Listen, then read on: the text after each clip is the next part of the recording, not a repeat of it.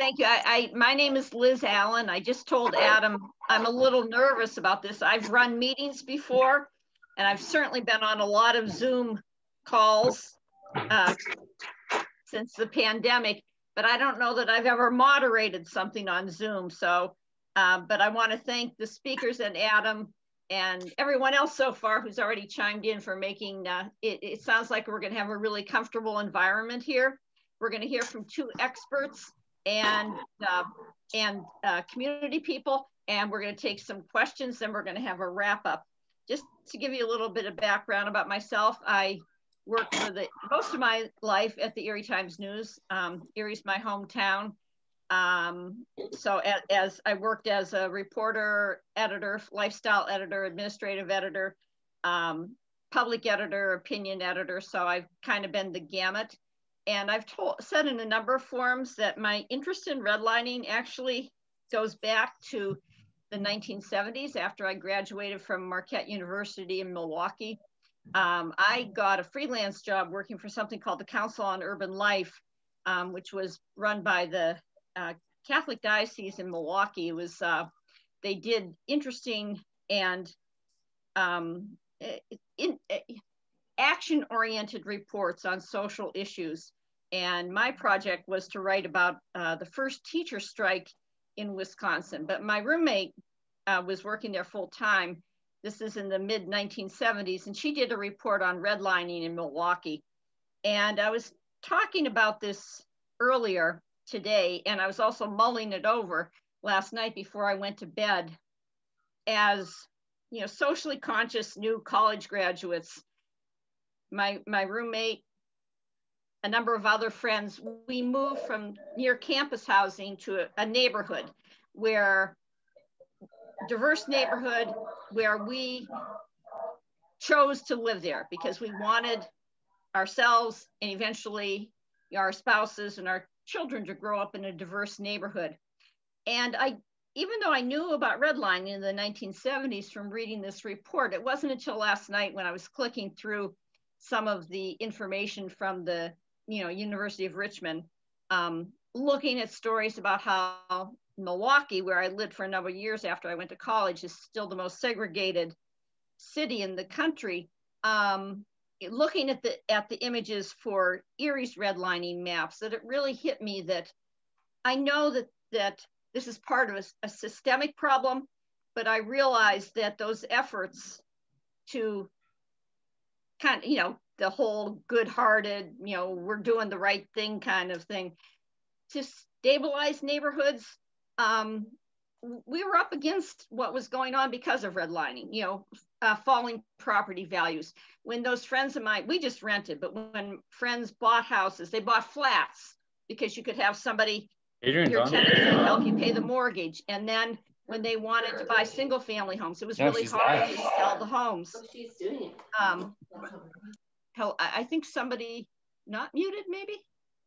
Anyhow, so I'm really interested in learning more about the systemic problems that redlining has created.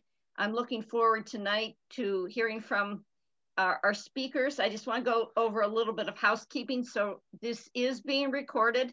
So when you aren't speaking, please keep your Zoom on mute. We're going to have questions. We can do it, we can maybe do like the whole raise hand or type questions into the chat, and we'll get to as many questions as possible. We've allotted at least up to an hour, possibly an hour and a half to be able to get through this. We're going to let our speakers introduce themselves, and we're going to start with Mindy Fullilove, who I didn't realize it's actually been nearly 6 years since she came to Erie, and really energized the audience at I believe it was at the Booker T. Washington Center, with her outline on public health. So we're going to have Mindy jump in, and then we will have Ken Doyno speak, who's from Pittsburgh now, but originally from Buffalo. And then we'll have, I think, Roland and Adam respond, and then we'll have questions. So Mindy, you ready to take it away? Did I cover everything, Adam, or did I miss anything? No, that's a good intro. Thank you. Thanks a lot. Hi, I'm Mindy Fullilove. I'm a professor of urban policy and health at the New School, and I'm a psychiatrist by training, but I study cities. So I'm going to talk to you a little bit about what is redlining and how we might think about it now. And I'm really delighted that Ken Doyno of Rothschild Doyno Collaborative is going to walk us through, while I talk, he's going to walk us through some of the visuals. So this will keep it exciting. So these are the questions we want to cover. And so the first one is, what is redlining? And so we wanted to just show you a redlining map and get, really explain this program. So the redlining, what we now call redlining, is a program of the federal government under the Homeowners Loan Corporation, where they sent out surveyors to over 200 cities in the United States. And they asked them to fill out a form, and then they rated the neighborhoods according to a whole list of criteria that are on the form. Ken, can we show them a form, any form? Absolutely.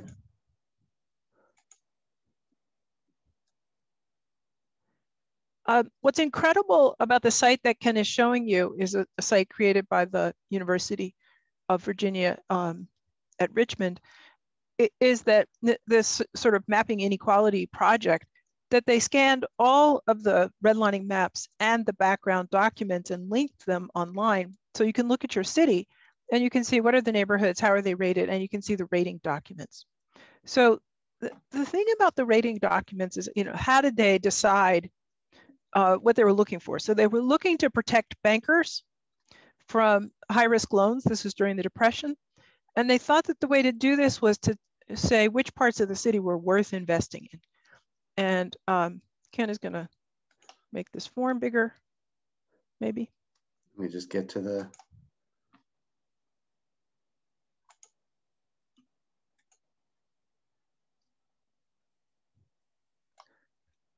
Great.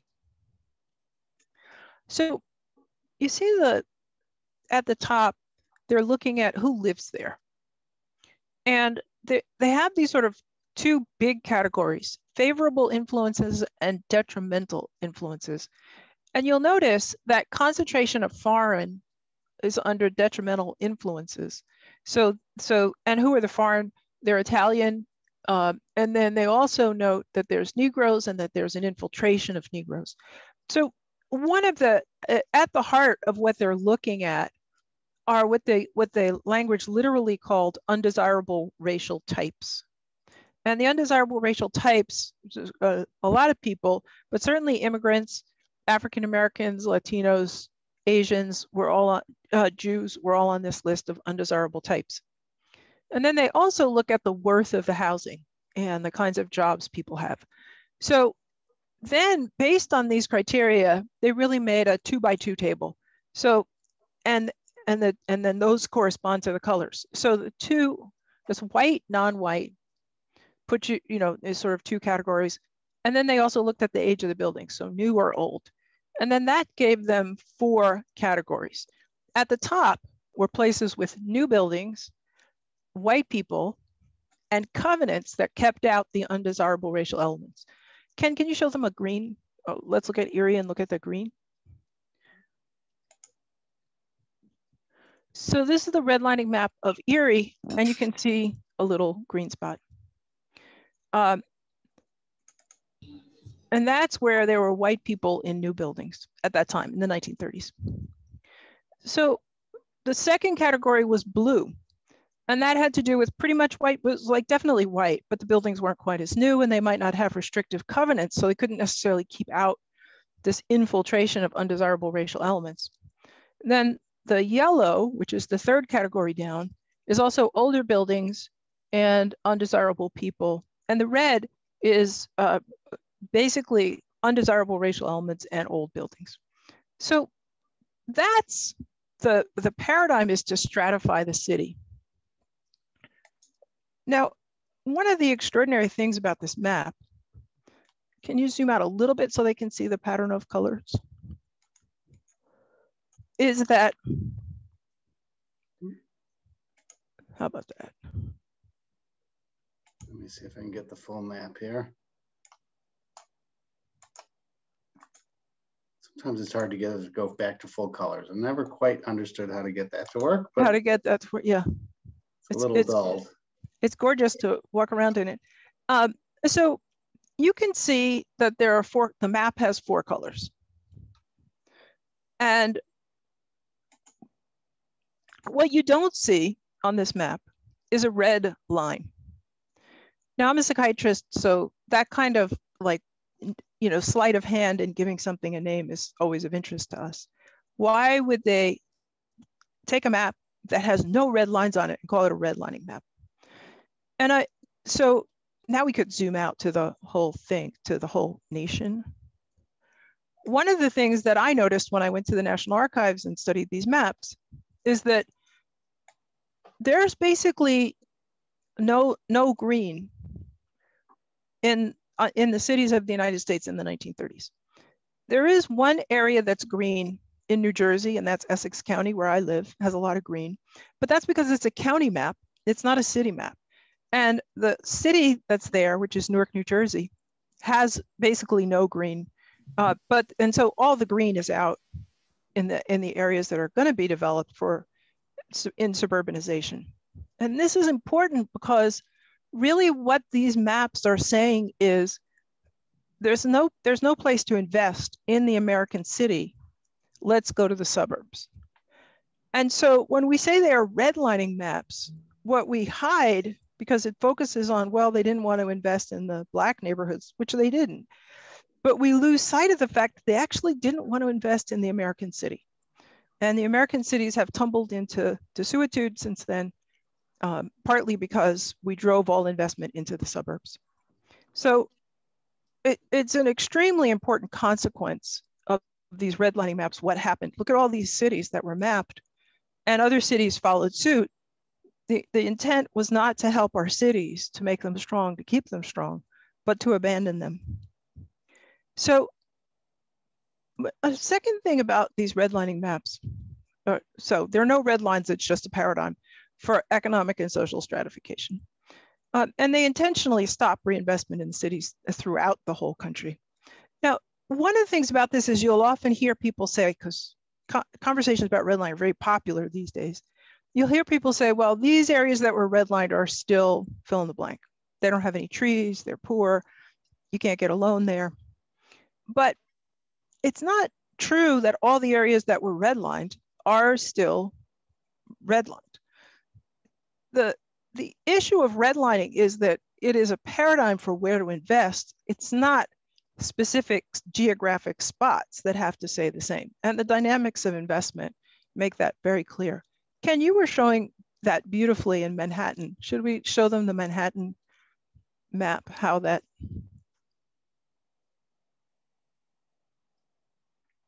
So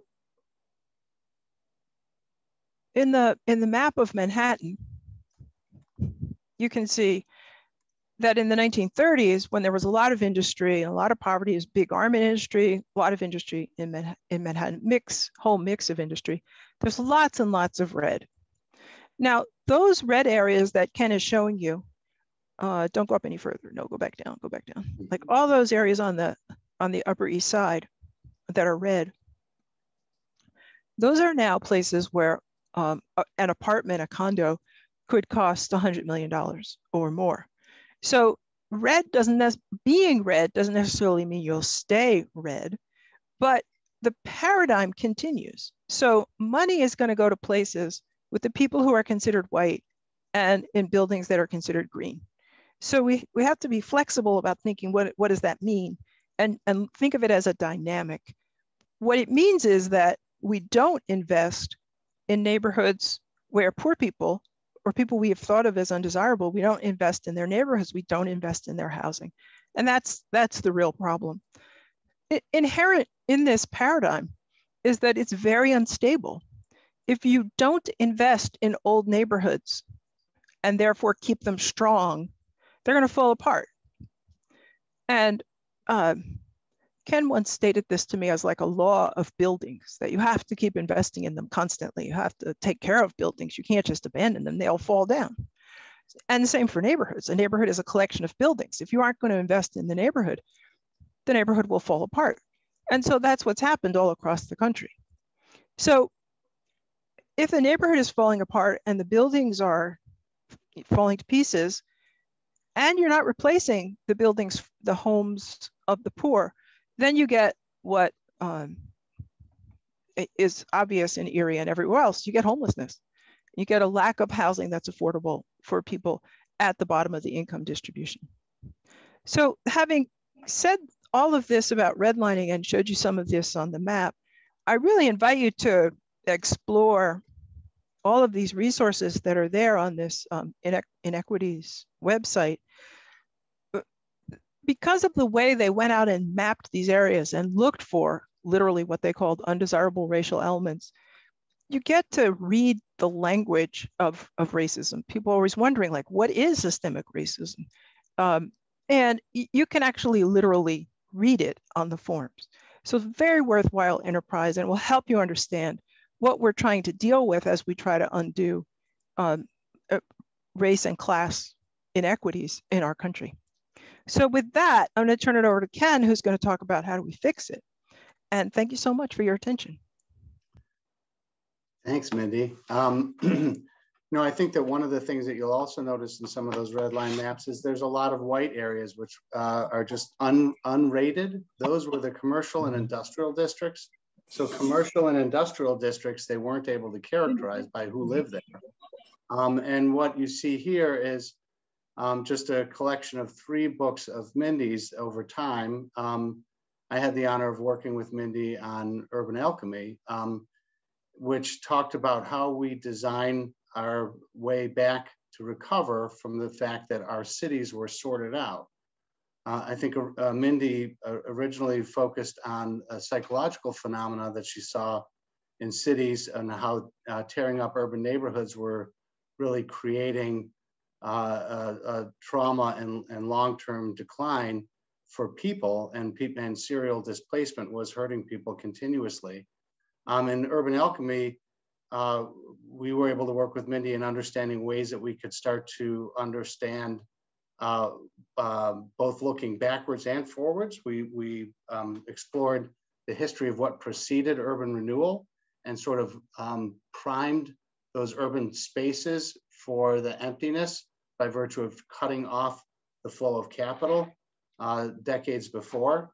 And then in urban alchemy, how it is that we can start to restore those communities without displacing people within those. And Mindy's latest book, focusing on main streets, has been about understanding what the role of main streets are as commerce changes.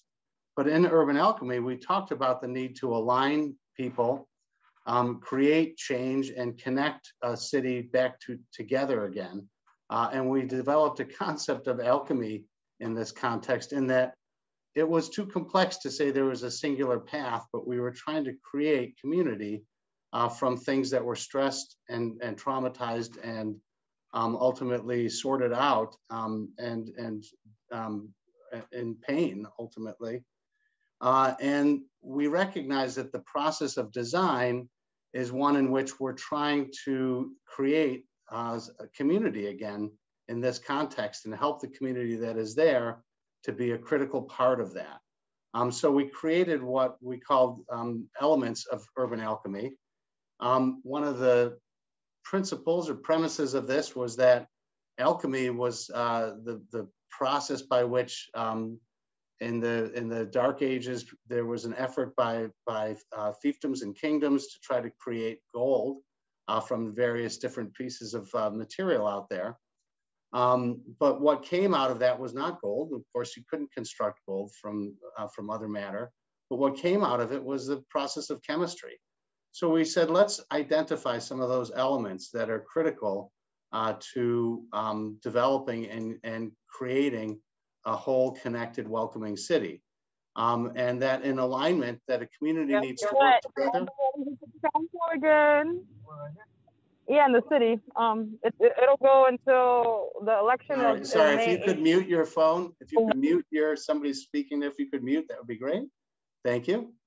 So one was setting a table for people to work together as a city and thinking about the whole city, because as Mindy pointed out, redlining was about an entire city. It was about disinvesting in whole cities. Second was, finding what you're for, finding things to advocate for. We have a lot of focus on negative things, but what we're trying to do is identify ways in which we can make things better through advancing things, and then making a mark and making sure that whatever we do, as we try to create the future city and a welcoming city, that we're unslumming neighborhoods, unpuzzling spaces, strengthening the whole region, and creating meaningful places. And then as we create feedback loops to try to show solidarity with everybody and all life, and celebrating accomplishments through that. So these were some of the elements explored in Mindy's book, Urban Alchemy. We have been focusing on that because I think in our practice now, which is going into 32 years in practice, we have used a process by which we've always told stories through which we create our projects. And we've had the honor of working in affordable housing since our inception back in 1988, and working in affordable and supportive housing, and working in the Mon Valley community of the city of Pittsburgh in the late 80s. It was suffering the decline of the steel industry, and a lot of communities that had been sorted out through the redlining process and were in a post-traumatic or current traumatic situation.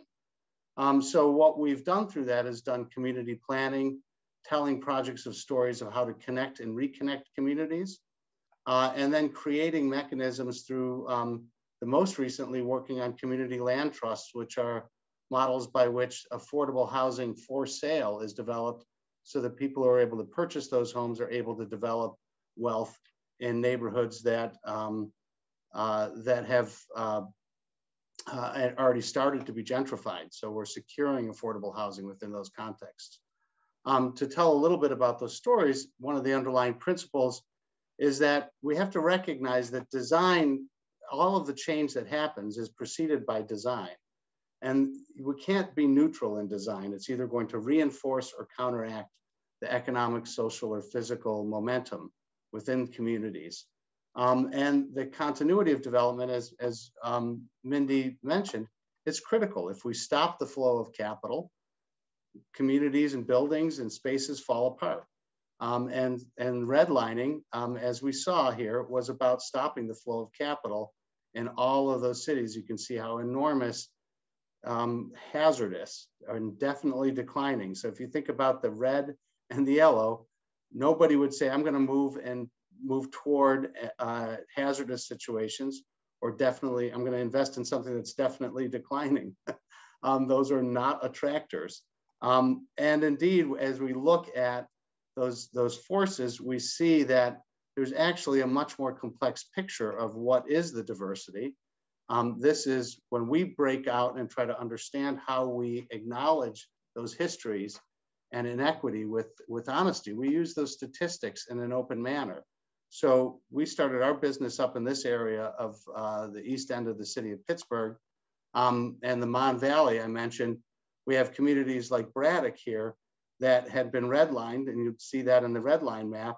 The industry declined all around it, and the population plummeted. And that looks like an empty Main Street when we look at what that's turned into. And by the time we started to work in this area, the population in the community looks something like this. You can see no tree coverage. You can see lots of vacant property and vacant homes and missing homes where there used to be homes. This was the community hospital here that was demolished. There was 10% of its population.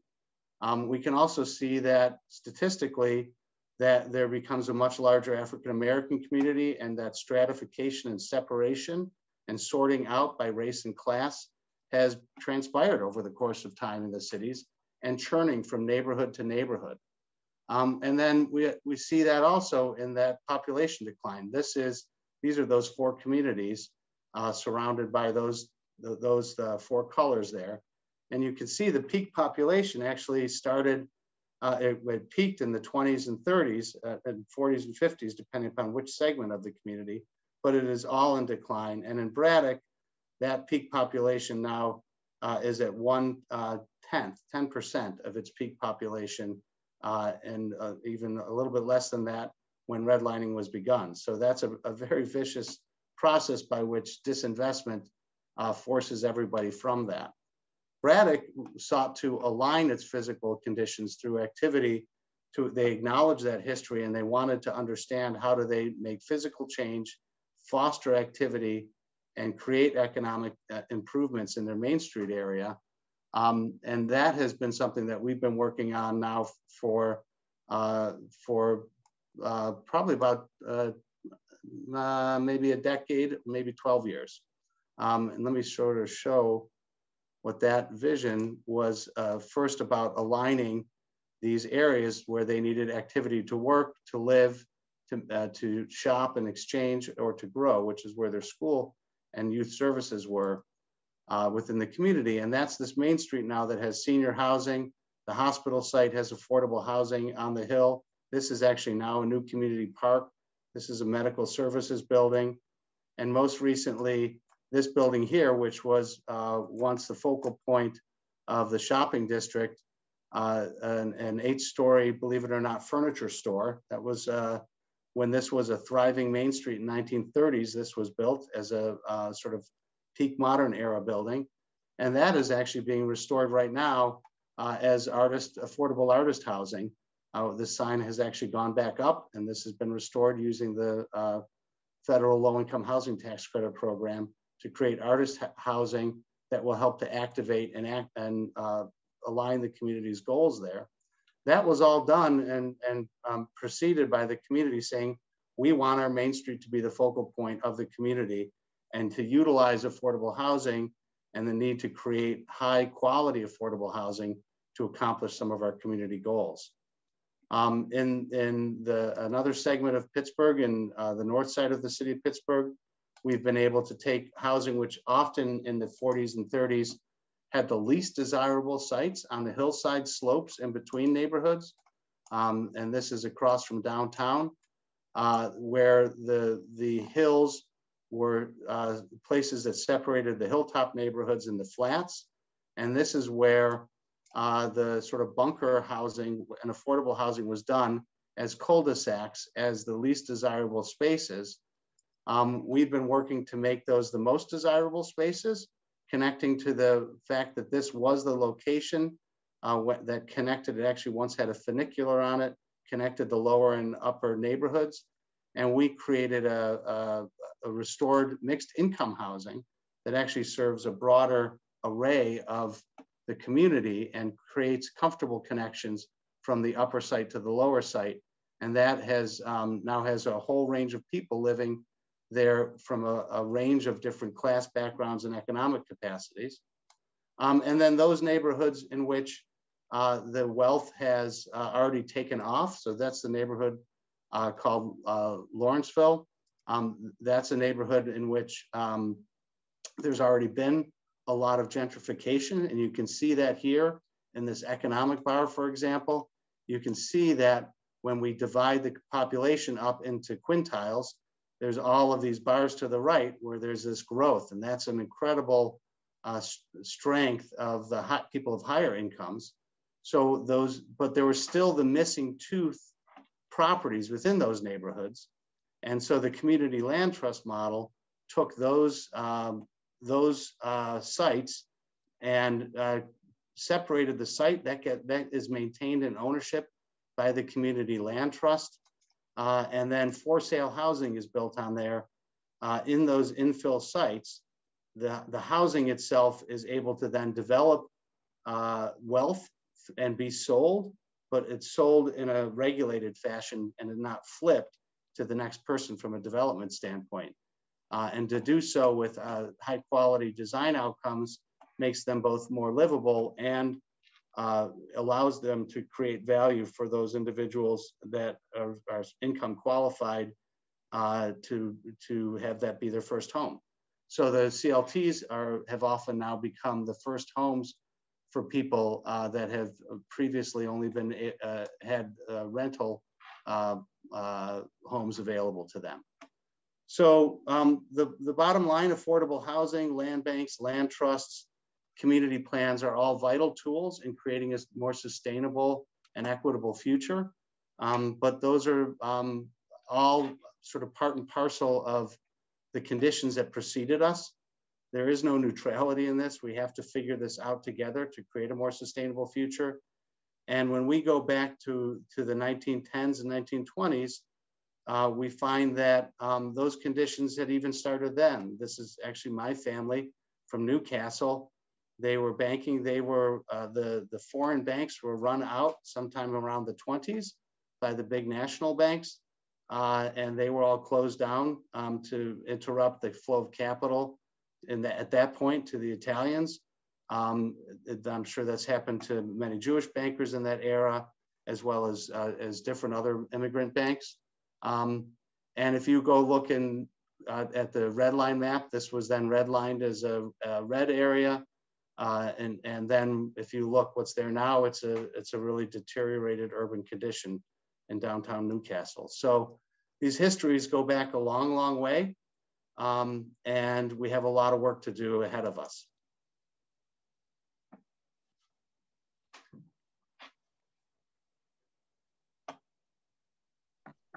Adam, you are up next, I believe. Is that correct? Yeah, either Roland or I, but I'm good. Okay, let me pull up. I wanted to touch base on what is happening in Erie at this point in time, which I'm going to share a screen here.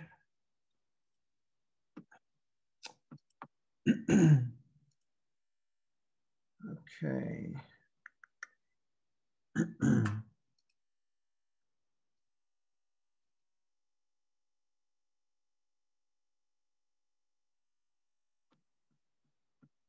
Okay, which screen went up? I'm thinking, where are you?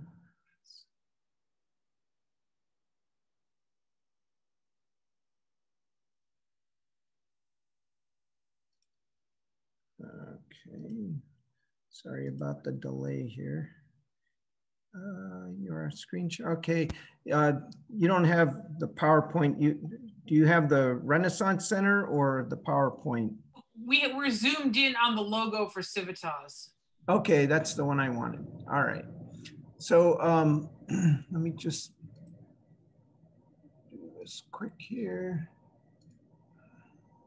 All right. So okay. So yeah, that's the redlining map we were looking at earlier from the 1930s. You're zoomed in, Adam. Yeah, is the redlining map up now? Yes, we're looking at the top left corner. Yeah. Okay. So yeah, that's the map that we were talking about that Erie was dealing with. And we kind of got into what it was. Green was good, red was bad. These were some comments. City the image we are looking at is like one word. Like we see discriminant, you know, like you're zoomed in too deep. No, sorry to interject. That's not true on all screens. I see the whole slide. So do I. So do I. Okay. I see the whole slide. So there might be some zooming on individual. It's a local problem. Okay. Okay, thank you. So these are a couple comments that were covered by Mindy. So this is the 2015 assessment from Erie. And if we put them side by side, you can see how the red and the yellow translated to all red. You can see how a lot of the blue and the green, because of economic forces, they weren't able to hold off the red and the yellow and the orange. It just crept over. Buki said Erie's problem is about $600 million. to fix. The city has since actually installed a credentialed planner, and they've been doing a lot of data research and digging in. So one of the things I'm going to touch about are the 4 decision-making principles Buki suggested: concentrate investments, and examples of that I know those of us at Bike Erie and Connect Urban Erie would like to see. This is the area of the east side, and what's noted are a bunch of assets of those neighborhoods, and we'd like to connect them with the East Side Opportunity Corridor. So there's an example of an investment that would really help the East Side out to connect. Another thing is to change the Bayfront Parkway. This rendering from Max Hentosh is showing on the left the city, on the right the Bayfront area where everyone wants to get to, and we'd like to change that highway into a People's Parkway and convert the bluff into an actual asset instead of a barrier between the city and the Bayfront. So these are ideas of concentrating investments to establish connections and to get that connectivity to help the city thrive. Protect and leverage assets. Examples of assets are some of the old time local businesses that are still around. Krause Department Store on Parade Street. They say if you can't find it at Krause, it doesn't exist. The New York Lunch on East Avenue, that's been there forever. These people seem to just be so resilient despite the economics around them. Their business still is going and thriving, and we need to leverage those people and help the properties around them. We have the incredibly unique asset of the water. This is a picture just taken the other day at the end of the South Pier with the ice plates floating out of the bay into the lake. You know, it's amazing that we have that. The Bayfront, this is during one of the Tall Ships festivals. And even local art. This is the graffiti wall that Logistics Plus commissioned local graffiti artists to take a panel and do that. So celebrating local art. Invest in things that the middle class values. Live, work, and play. We've got to migrate back to the 15-minute neighborhood model, where you get home, you park your car, and you don't really need to take your car to the mall or a strip plaza. You can shop just within 15-minute walk. Those things, we have to get back to recreating the neighborhood.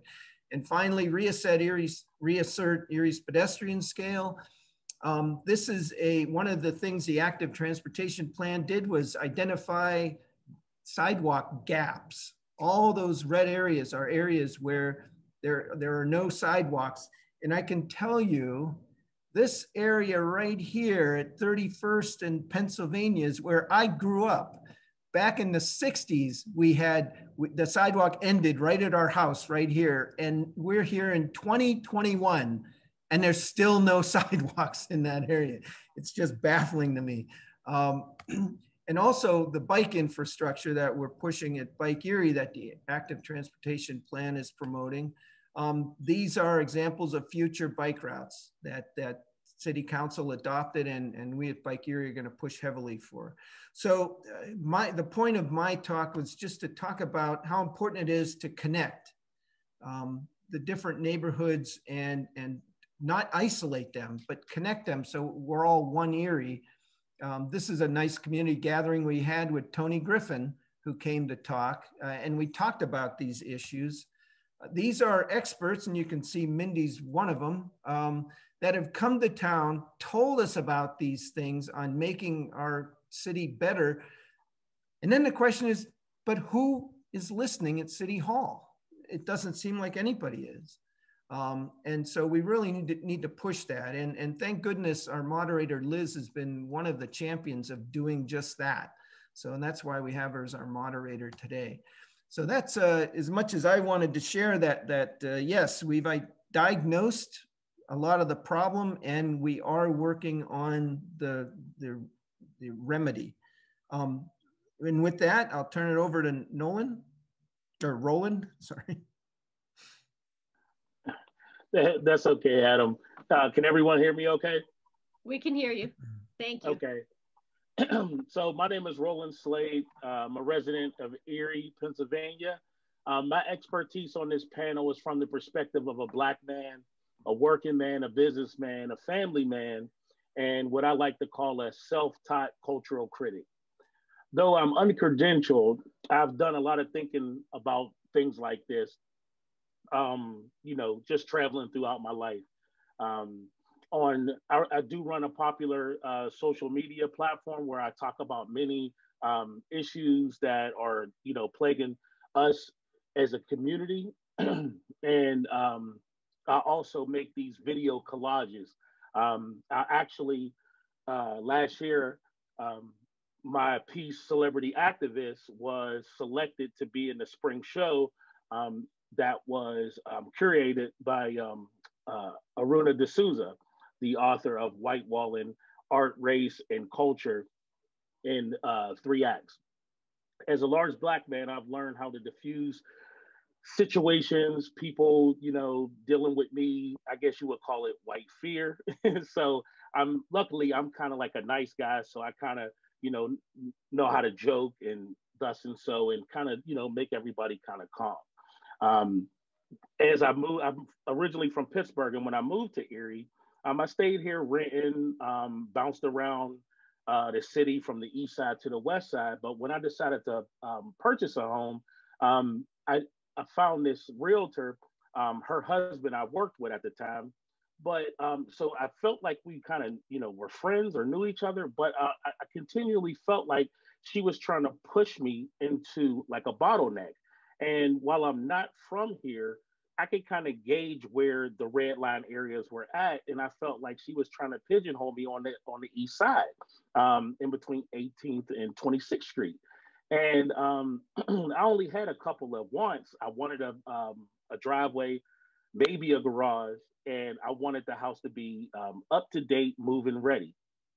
And she kept showing me these places, but eventually, you know, I stood firm, and she finally showed me something south of that. And that's where I'm currently at now. Over the years of becoming more and more socially aware, I joined a group called CIVITAS.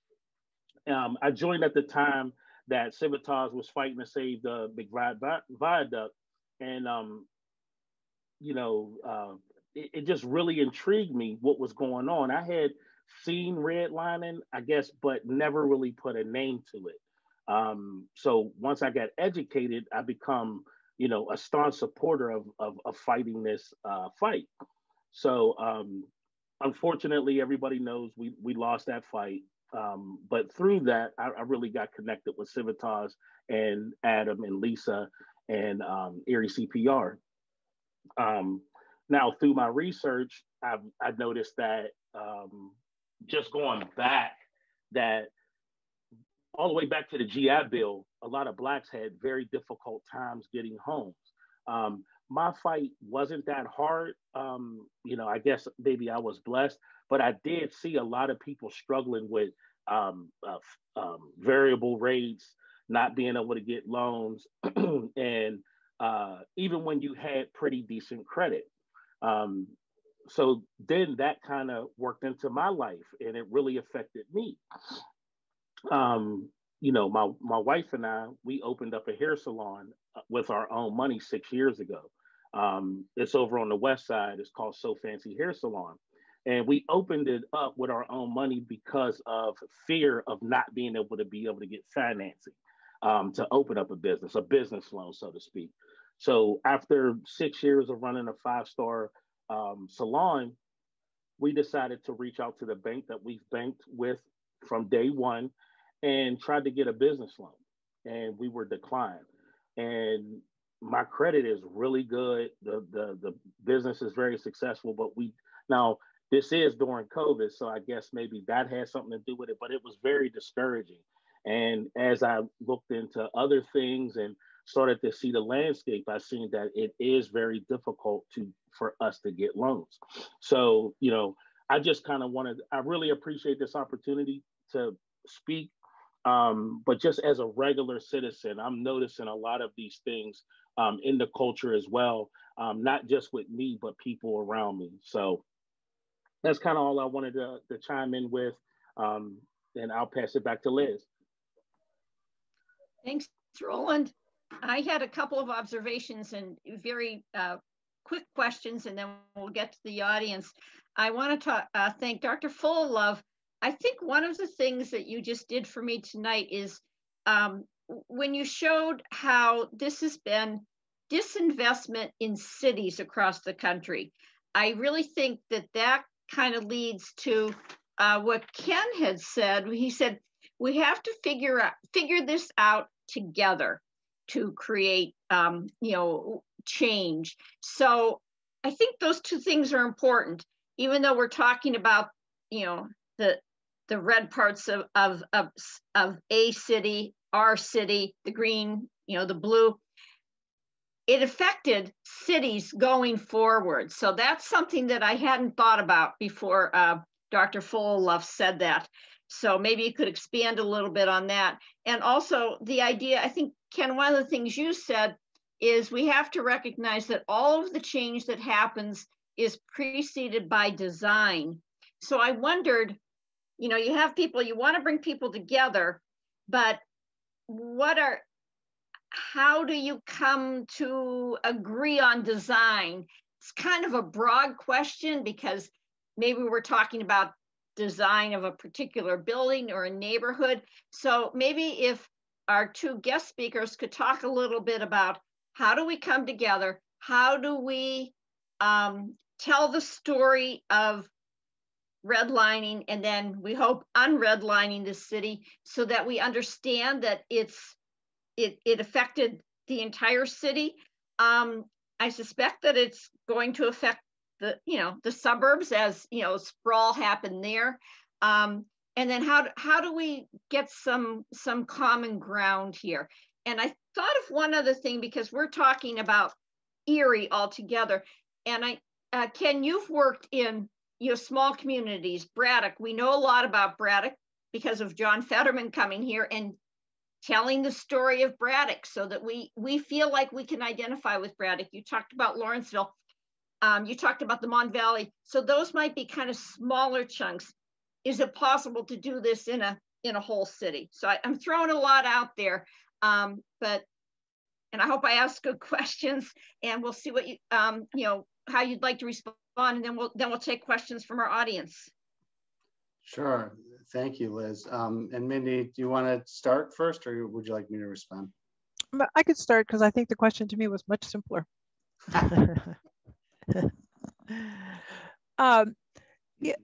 If redlining is a stratification, it's a system of stratification. Who's the best neighborhood? Who's the second best? Who's the third best? Who's the fourth best? That's what it is.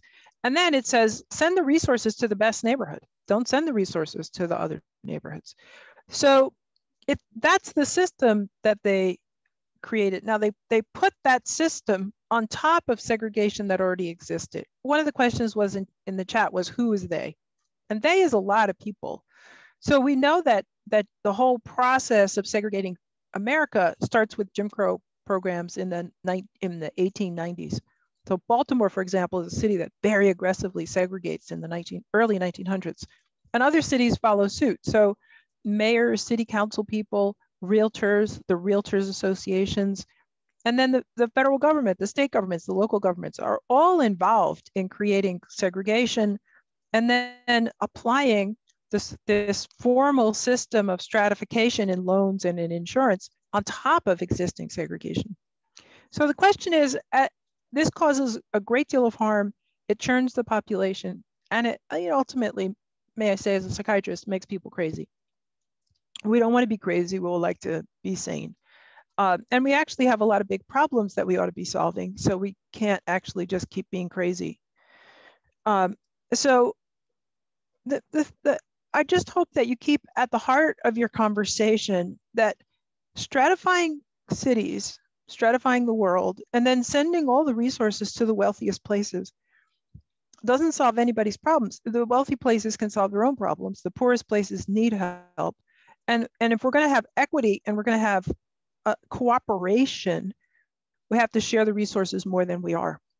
So, and may I just say, Adam, in your discussion of what your plans were, making things that the middle class values, why would you only want things the middle class values? That's not building equity. That's lifting up one group over the other groups.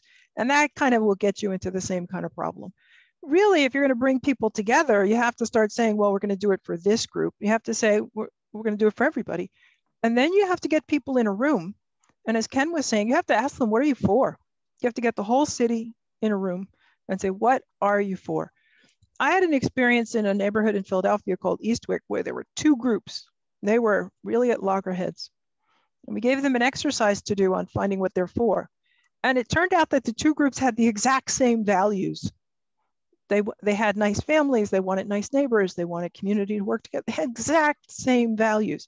And eventually they realized that they could bury the hatchet and work together on behalf of their neighborhood. It was an astounding thing to see. So you have to ask all the people of Erie, what do you value? What do you care about? And then from that, you can start to build togetherness. So I hope that expands a little bit and I can turn it over to Ken. That's very helpful. But before we get to Ken, in terms of what you value, and you mentioned Jim Crow, do we also have to be honest and strip away to get to beyond the red line, the other stories of exclusion in our community? And I'm sorry, Ken, I didn't mean to hold you back, but do we have to kind of bare our souls? Roland talked that's one person's story, but we know what's happened in other neighborhoods in Erie. At least I do. I'm 69 years old, and I remember, remember when a Black family wanted to move into the Manor, which was it's in the city of Erie, but looked like suburbia, and neighbors objected. Is it incumbent on us to admit what we did wrong, how we lived, or should we open those wounds? I don't know if that's appropriate to talk about tonight, but maybe if you give us some guidance, because you're also a psychologist. So, and then we'll get to Ken. I'm sorry, didn't mean to monopolize. No, it's okay. I'm a psychiatrist, which is slightly different from psychology. They know a lot of things I don't know, so I just want to stay in my lane here. I'm sorry. Well, the thing is, would you like to have a healthy city? Is that something you're for? If you want to have a healthy city, you have to stop treating people badly. So that's not opening a wound. That's saying, well, we've been treating some people badly, and that's actually not what we're for. Why would you say some people can get loans and some people can't, and it's on the basis of the color of their skin? Why does that make sense? How is that going to help you be healthy? Is there any evidence in the world that Jim Crow makes cities or countries healthy? No, quite the contrary. All the evidence is that Jim Crow makes you unhealthy. So I think you're for a healthy city. Therefore, you have to say, well, we have some things we don't want to go that direction. We have to go that direction. I think in the wake of what's happened in the COVID pandemic, where we've literally seen how poor and vulnerable and elderly people just died from abandonment and neglect unnecessarily. And how do you turn your back on after seeing that and say that doesn't exist? It does exist. It did happen. It's not healthy. And if we get another pandemic, it'll do the same thing, kill even more of the poor, the vulnerable, the weak. So I think if you find what you're for and you ask yourselves, do we want a healthy city? You do have to turn your back on Jim Crow. And it's good to say, these are the policies of Jim Crow. Let's go in another direction. And you want to question, if you're going to put something forward, like what does the middle class value? You want to say, is that getting us away from Jim Crow, or is that a new kind of Jim Crow? We can only have the middle class here. I would say that's not such a good proposition. I would vote against that proposition. You could say it better. Thanks. Thank you. And Ken, I'm sorry. I hope we didn't stray too far from the questions I threw into your lap. So. Well, there's no wrong questions here. I think that's one of the things I would say is we have to acknowledge that cities are people who are choosing to live in close proximity for both individual and mutual benefit.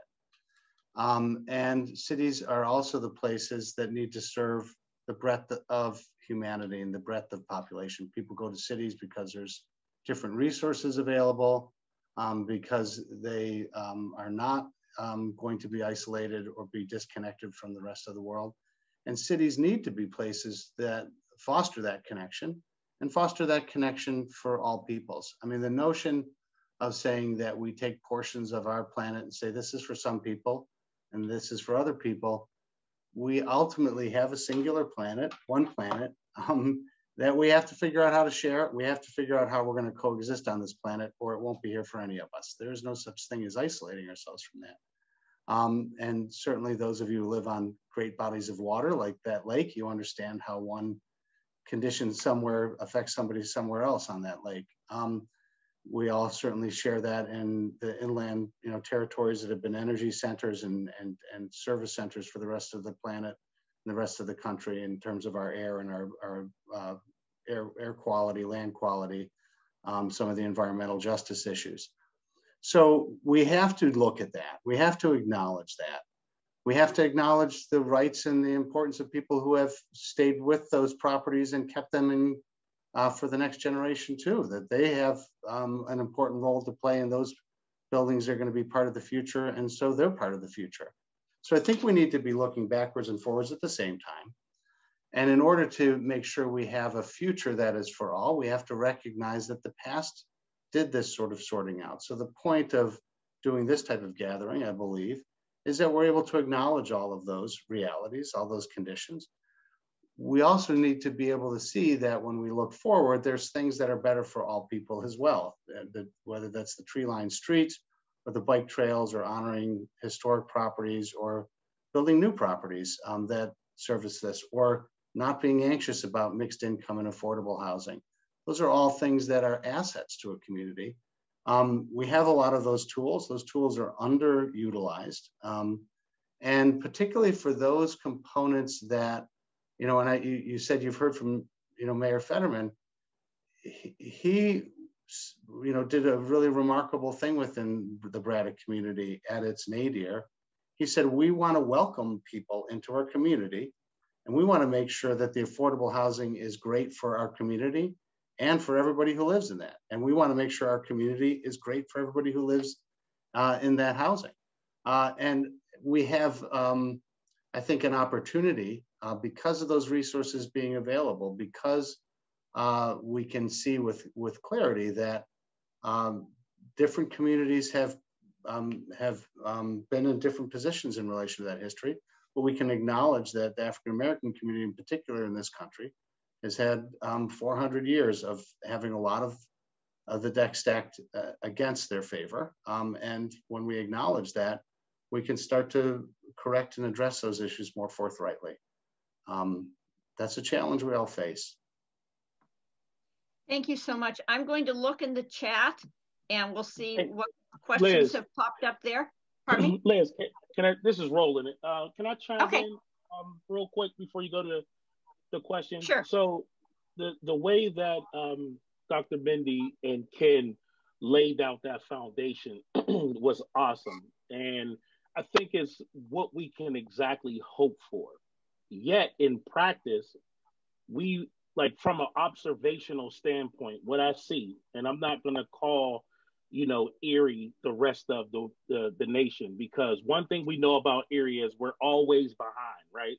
We're 2 or 3 years behind what everybody else is doing. So let's just look at the way things work here. And I don't think that whites in this city or the mortal enemy, it's not that. It's not a black against white type of deal, right? I said this last night on the panel I was on. It's the system. It's the system that's set up to make certain decisions.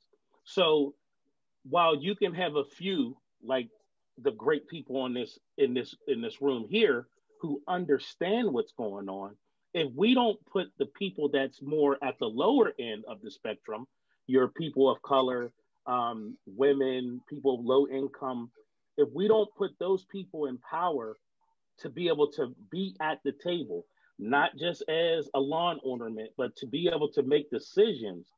These things aren't going to get done. So let's take the Bayfront, for instance, real quick. The people who are in position to make decisions, our objectives aren't aligned. So in a perfect world, that, you know, that one particular community who were at odds, they came together and they were, oh, they had the same wants and needs. But that's not true of our city. The people who live in other communities drive into our cities and make decisions for the people who are in the city.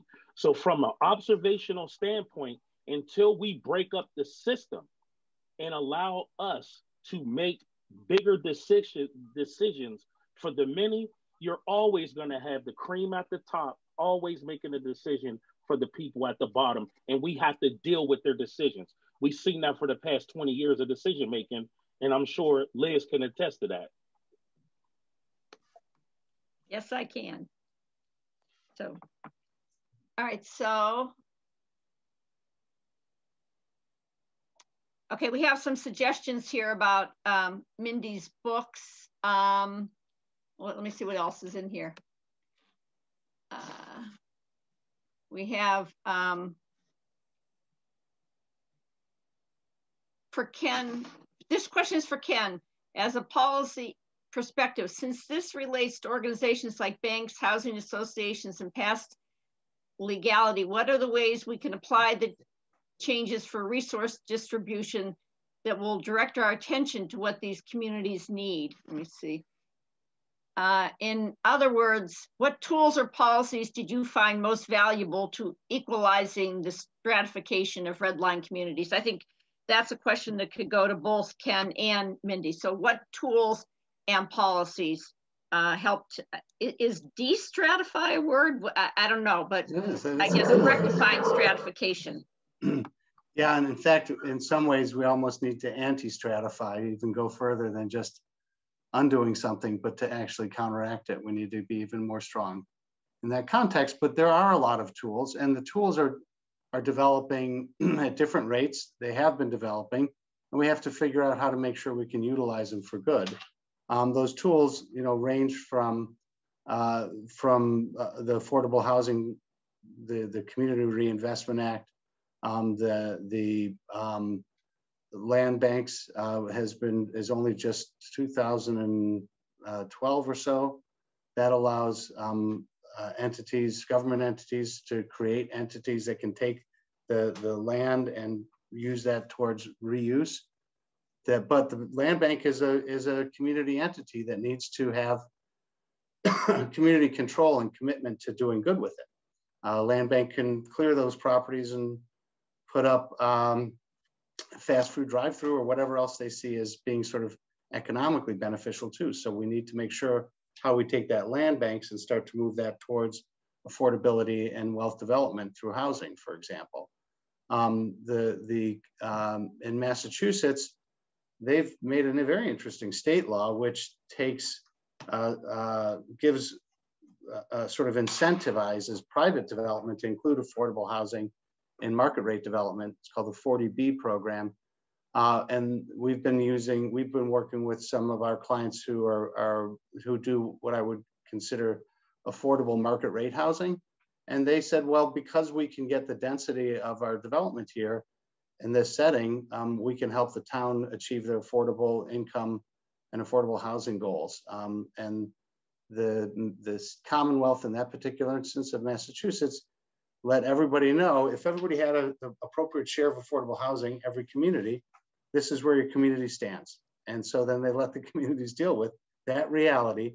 And many communities said, well, okay, let's figure this out. And since there are programs available and incentives available, there are many communities that looked at that as an opportunity to develop properties that were otherwise more difficult to develop, that weren't attracting development. And indeed, we've been able to be involved with some of those. The LIHTCs, as Lieutenant Governor Fetterman has shown, can be extremely effective and turning around and saying, we're not going to continue to decline. We're going to make affordable housing the sort of standards by which we show that we have a vision for the future. And that has fostered a lot of reinvestment in individual homes that otherwise people wouldn't have purchased and reinvested in. So we have to start a sort of virtuous upward spiral through positive action and making that type of change and utilizing the tools that are there. And then we also need to improve the policies, the resources, the mechanisms for those tools that are proven to work. And then lastly, I would say communities need to be clear about their intent for communities to be sort of principle and purpose driven in this regard in terms of being for all the citizens. Dr. Fullilove, I wondered if you could talk a little bit to Roland's comment about having people at the table who can have a voice. And I'm from Erie, but I've lived other places, but I've been back here for a long time. And I do know that it tends to be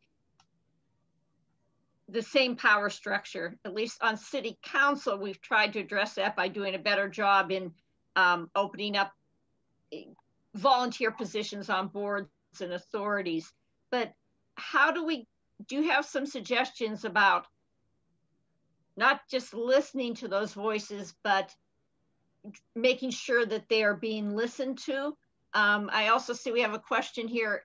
There are these, either nonprofits or, business type groups that have, and to be clear, I think they've stepped into the breach to help do some positive things. What can we do? How can we invest? We're going to make a commitment, but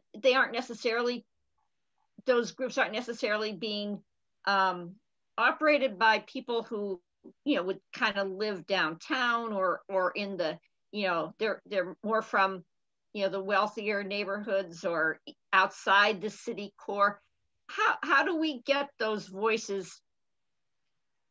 I want to say not just to be heard, because we've had conflict. We've heard voices, and then, we get to loggerheads. So from your expertise, how do we listen and share that power? It's an important question in the United States right now. And I think that the key is if you think about what's going on in the United States, the whole country's at loggerheads. We're not actually, everybody's yelling at everybody. So how did the whole country get to be yelling, right? So we have to, part of it is, how does the whole country stop yelling? And just to switch it a little, I want to just talk about the fact that in the next couple of months, maybe 2 months, 4 months, 6 months soon, this pandemic is going to recede, we hope. And with any luck at all, there won't be a new mutation that sweeps the globe and makes us all sick again, in spite of our vaccinations. When that happens, we're going to be, as was already mentioned, facing an eviction crisis. We're going to be facing the loss of a lot of jobs of low-income people. A lot of jobs disappeared. We're going to be facing main streets that are in trouble. A lot of problems, a lot of kids who fell behind in school. A lot of women who are home with the kids and how to manage work and kids and are really depressed or upset or anxious. So if you thought of it as like, wait, our whole nation just had a heart attack. And after a heart attack, that you go to cardiac rehab. One of the things is that we have to think about is, how are we going to rehab the anxious mothers, the educationally behind school kids, the nurses who've been burned out by managing too many very sick patients and watching so many people die. Well, it's a lot of distress in our nation right now, which is partly why people are yelling at each other. So one of the things to think about is, in terms of finding what you're for and starting to create a productive dialogue, is what can your group do to help the city through the rehab? What are the kinds of things that are going to be on your plate that you ought to be taking care of or helping to voice? in terms of in every dimension of life, in the educational dimension, the physical dimension. Think about old people who've been homebound during this period, who need physical conditioning. They just haven't been going out for walks as they should, and they've lost strength. So if you think of all of these dimensions, we have issues at this point that we have to fix. And so rather than worry about how we're fighting with each other, perhaps we could say, let's cooperate to rehab our city. Let's get out of this, because it's time limited, but it's urgent. You can't do cardiac rehab 5 years after your heart attack. You have to do it in the 6 months you have to do it right after your heart attack. You have to take care of your diet and your lifestyle. So we're going to be coming out of this thing, which is as serious as a heart attack. And we have to get ourselves back in shape in all kinds of ways. So I think if you can shift your vision a little bit from the ways in which the issues you've been fighting over, the things you won, the things you lost, to say, wait, all of us are actually in trouble. Where are the resources? How do we build? How do we have a good time? And that kind of rehab can actually be fun. So people go to cardiac rehab, and typically if you have a heart attack, you're a little bit overweight, you've been eating badly, you've been smoking, whatever it is. But if you stop smoking, if you start exercising, you eat green vegetables, you start to feel better. And, you go walking with, you go with a whole bunch of people, you make new friends. So cardiac rehab, or even rehab from alcoholism, or rehab from what Tiger Woods is going to go through in rehab can be a lot of fun. So you could make it fun and joyous and collective, and, all of Erie, helping all of Erie to feel better. So I just want to put that out there, is because we are in a crisis right now. And then how do we get out of that? How do we help ourselves? We have to heal ourselves. It's very urgent. So perhaps that's a helpful way to see, how do we build bridges across communities? We heal ourselves from this terrible pandemic. What a great analogy. And I will tell you, having been through cardiac rehab, even though I did not smoke and I was not overweight, that was the shock of my life to have a heart attack 3 years ago in April. But those words that you use, fun, joyous, and collective, cardiac rehab, I forget, I think the insurance approved, 36 sessions. And when I was done, I was sad to leave those people, because we're on our bike together, or, we're doing the treadmill together. And I did keep that up after I left. So what a positive way to view this. And I think it also gets to, I think there will be some positive takeaways from the pandemic. Instead of social distance walking, we'll be able to walk together again. In terms of tools that someone had asked about, and Ken addressed that, you talked about the land bank. One of the things I can say as a member of city council and going to a lot of Zoom meetings, we now have better tools for the public to be able to attend the land bank meeting. And there's always time for public comment at these meetings. So educating ourselves, the city land bank is still finding its way, but we can make sure that people know about the formal ways to have voice, but then also the informal ways that we can come together. I think I will take that away tonight with the idea that we've been through a heart trauma, and we are going to have rehab. How about some other people who would like to ask a question? You can do it in the chat, or if I see your face on here, you could physically raise your hand. You can use the hand button. Any other questions tonight? Adam. Liz, can I connect something here? I'd like to connect a couple things that kind of passed under the bridge here. One was when Mindy made the observation about Buki's plan citing middle-class values, and that's abandoning those that aren't middle class. It was an interesting observation, because I think the assumption for the plan was that everyone wants to have at least a middle class level life. And maybe that's not a good assumption to make, to say this is what what the city should aspire to for every neighborhood.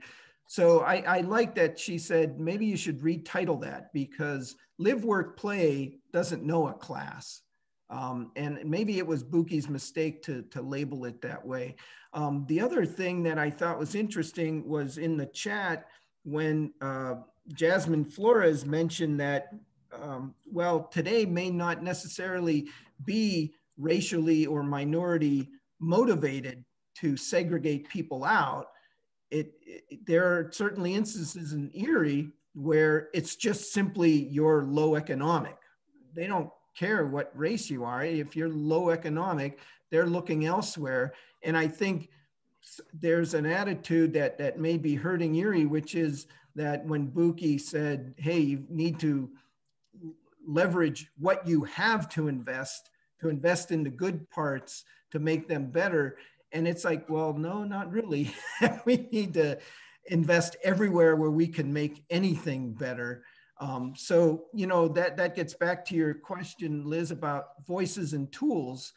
You know, as a designer, and Ken, I'd like a comment from you on this. As a designer, when people say, well, let the people in the neighborhood design their neighborhood, I'm kind of like, well, what I think the designer needs is not to totally abdicate the duty of designing that way, but rather absorb completely the experiential data that the neighborhood gives you. And as a designer, we should take that data. What are their good things? What are their bad things? What can we remedy for them? And focus the design on that data. So we're not really asking them as much to design it as we are maybe to program it. Ken, what do you think about that? Yeah, I think to be engaged and to have their own spirits and interests reflected in the outcomes is really a key. And there has to be pathways for that. There has to be an openness towards that. But design can be an engaging process. It is also a technical process. So there's certain things that do get left to bring the expertise of various people, whether they be engineers or architects or environmental landscape architects. There's a lot of systems at play in a city that need to be improved particularly at this point in time. We often sort those out and say, well, what's the highway plan? What's the transportation plan? But you know, what's the infrastructure plan for the sewers? But we all know that all those systems are interconnected in this city, and design is about, if there's a design that says we're just going to, you know, plan the water system, and it's going to also just by chance tear up the road, in reality, you are doing more than doing just the water system. You're also interacting with the road. That's the opportunity to say, what other systems do we need to improve at the same time? What are the ways in which we need to find the opportunities and leverage those opportunities to get a better outcome for everybody? And that's what design is. It's about bringing those different forces together for a positive outcome. I will say that the other thing that design is about is it's about change, and change makes people nervous. So when we, you know, see that anxiety, often it's placed on the design, but it often has to do with just anxiety and distrust that's been formulated through all of these histories. So by acknowledging these histories, we can start to address those very issues that sometimes prevent us from making those changes too.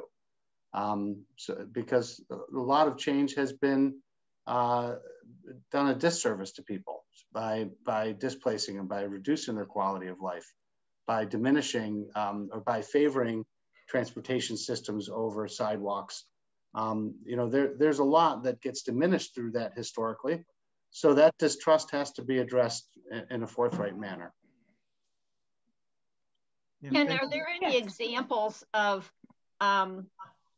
when you talked about change making people nervous, it immediately brought some things to mind. I'm with my city council hat on. Were there any communities you worked in where there was very strong resistance to change that you were able to, I guess, what are some, again, we're going to talk about tools, about making sure all of us are listening to those anxieties about change, because that was like a light bulb moment for me when you just mentioned that.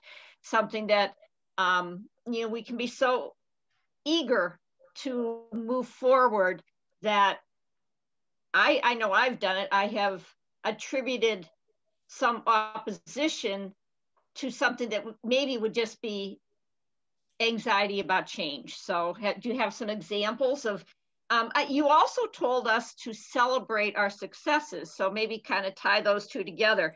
Have there been some examples where there was, resistance to change, but you were able to listen and then celebrate a success? Well, I would say that design is always a thick enough process that there's probably not a single project that does not involve that, those issues to some degree. But I would say that, let me think about some particulars. I mean, we see resistance when people have different interests. And oftentimes those interests have to do with sort of narrowing in on something. Whether that be a historic building or the ease with which their own interests are being served financially, or fear of people of different classes. That's a particular one. I was talking about people who are working but are working poor, often feel threatened by people who may be getting other subsidies that they will fall into, quote unquote, last place. And that's a real anxiety. You see a lot of resistance in working and trying to help elevate communities that are, that have suffered a lot, but you see fear that somebody's going to get more and get an improvement that I don't get. And so one of the things that we're constantly trying to articulate is how it is that properties, if they're developed appropriately, discreetly within the context of the boundaries of the property, they're also shedding positive energy outside of that property. So one example of that is when doing multifamily housing in a community, the light in corridors or in gathering spaces that sometimes stays on or stays on to even a diminished light level all night long, that brings energy back out to the street. And that brings illumination. So all of a sudden, a street that is dark has some lights on it, and you see people. So the transparency and illumination can be an asset in which a house or a building shares its energy outward to the street in a way that creates a better street.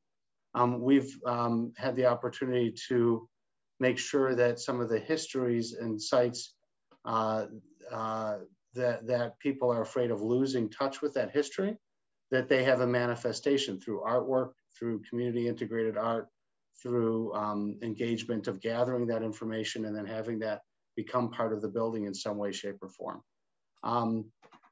We have tried to tell the story. So one project that Mindy talks about in Urban Alchemy is this site for the Legacy, which is called the Legacy in the Hill District, sat between two very famous jazz clubs, historically, neither of which were functioning, but that history was going to be lost. So we ended up doing a poll of the neighborhood of who were the greatest jazz greats that played in the neighborhood. And then we did a stone entablature wrapping around the building that had all the names of all of these jazz greats that had either come from, played in the neighborhood, had some history, and it connected those two corners where those two jazz clubs had been historically the sort of focal point in the thriving area of the community. And there were some of the gentlemen, one gentleman who was there being honored in that stone said, I never thought I'd be, here in my community seeing my work honored in this way, very touched and very moved by having his history have a place in the future. We have about, I believe, 5 or 6 minutes left before we want to wrap up. Dr. Fullilove, do you have any closing comments? And are there any other light bulb moments out there? I just love that last idea, because we do struggle with what do we preserve, what can we not preserve, there's different ways of preserving those legacies, of telling those stories. And I don't know, I've had so many light bulb moments, I might not be able to get to sleep tonight. But Dr. Fullilove, any closing comments? And if anybody else has some other questions you'd like to direct to our panelists, can you put them in the chat? Or not everybody is showing up on video, so I don't see hands. So if you have any more questions, it's too late. Yeah, thanks, Liz, for the, I want to go back to your question about celebrating accomplishments. Everybody on this call knows that this is really hard work and it takes a long time. And so that's why in the elements of urban restoration, we made one of the elements, celebrate your accomplishments. And, you know, especially you all worked, or I don't know all of you, but I know Lisa and Adam, others worked so hard to preserve that bridge, which was knocked down. And defeats like that are, they wear you out. You're like, wait, how could they do that? So on the other hand, the things that you win, however small, even being able to hold a forum like this, you have to pause a little bit and say, we had a great forum last night. And Liz, you know, you might list your light bulb moments and just send an email to everybody and just celebrate that, you know, so many things came up that were helpful to you. That's an accomplishment, I think. And so in the work that I do in Orange, New Jersey, which is my hometown, you know, it's really tough work, like the work you're doing. And so we have more setbacks than wins at the bigger scale, but we really try to enjoy everything that goes our way. So that's my last closing thought in response. Adam, do we have a listserv of people who participated, or how would we do that? Are we able to do that? I know we had a working email list of who was involved in the planning, but it would be, I know that I recognize names on here, but there's other people I don't know. Is there a way to, you know, create, you know, what's next with this particular group, or should we ask them to opt in? I believe that now is when we let people know about the website for Unredline the City. It's who wants to take that charge and let people know where to get more information and see this beautiful website and Facebook designs that are going to I think they've already debuted or they're going to be ready. So Adam, you want to talk about that? Or Lisa? Actually, I believe there's somebody here from the Scripps Project, and they are handling the finances for the organization. So, okay, so we'll turn it over. Is Janelle here? Janelle couldn't make it, but another one of the people from the Scripps Project, the nonprofit that's overseeing the new organization. So who is that, and how do we call on that person? You know, I'm looking in the line here. I'm not seeing them. Maybe they had to leave. Okay, but maybe if you visit CIVITAS on Facebook, you'll find all this information. Or Adam, do you have that information to share? Yeah, Sarah Bennett just posted the Facebook link that you can then link to the event and the group. So anybody, you can have that in the chat, and then also this is being recorded, so we know a lot of the people on here, and we have their emails. There are some I don't know that maybe someone else will, but we can harvest a lot right off the recording on people we know that we can create a list for. I think we're about ready to wrap up. Am I good? This is always the awkward part of a Zoom, when you wave and then you click that, talk about red, click that red button, leave the meeting. So did we leave anything unsaid? Liz, I just found the website. It's eriewe.org. There it is. Okay. 5 letters. And I just want to thank Ken and Mindy, Adam, Roland, everybody who took an hour and a half out of your night tonight to participate. Thank you so much. I hope we can all stay in touch. And we have, I think, a list of reading material too, if you haven't read Mindy's books. And we also had a suggestion to read who moved my cheese. So we have our homework ahead of us. Yeah, So. Thank you, Liz, for moderating. Freda put a lot of things in the chat about the organizations that influence things in Erie, but don't really listen to people in Erie. And Freda, you have your hand up. Is there something quick you wanted to say before we sign off? Well, just the concern I had that we seem to have, the city seems to have given over control over Perry Square and downtown to two organizations. It's the same organization that basically they're people who don't live in, many of them don't live in the city. And in the case of the Perry Square Alliance, don't even allow people to attend their meetings. And how have we let that happen?